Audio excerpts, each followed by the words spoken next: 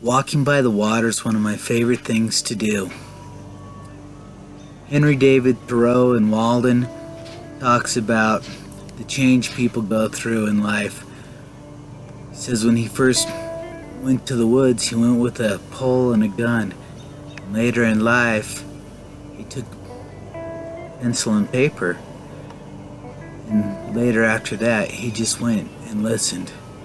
One of the reasons why I like to go walk by the water is because the water, the earth, and all the sounds and feelings, that's my internet, that's my TV, it's my entertainment.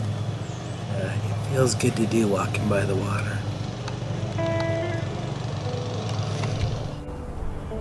When I go walk by the water, I never know what I'm gonna see. When I go videotape, I just take the camera with me. I do go at times and I go into habitat where I know there are beaver. I like to film beaver, and so there are things in the riparian habitat that I do get to see, like the muskrat and beavers.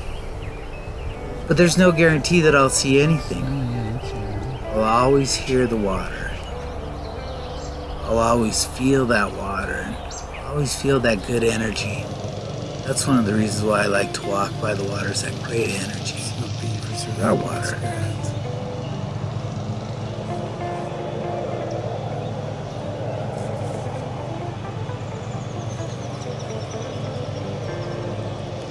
This spring I found a place called Beaver Bend. I call it Beaver Bend for a reason. It's a bend in the river, and there's a beaver family who has a den in the bank there.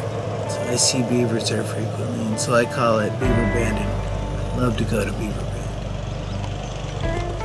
Tonight, this beaver at Beaver Bend, it was tricky. We call Coyote the trickster. Well, beavers are tricky too.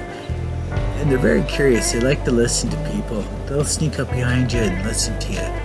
Beavers in the Portneuf River, they'll swim downstream, and they'll get in that channel and they'll flow down with the current. But when they go upstream, they go close to the bank on the side of the river. It's kind of the slack water, so it takes less energy. And this beaver tonight sneaks right by me. I thought I was gonna get like a great up close shot. Grass was too high, and I never did get that great up close shot with the camera, but I did with my eyes. It was like within a foot. It was cool. Portneuf River starts on the For All Indian Reservation. Starts off beautiful, clear, beautiful water. By the time it gets to Pocatello, it's not so clear, but it's still water, and it's still cool. Although it's not clear blue, it's cool because it has a strong spirit, and it helps me to remember I am water. Water is worth fighting for.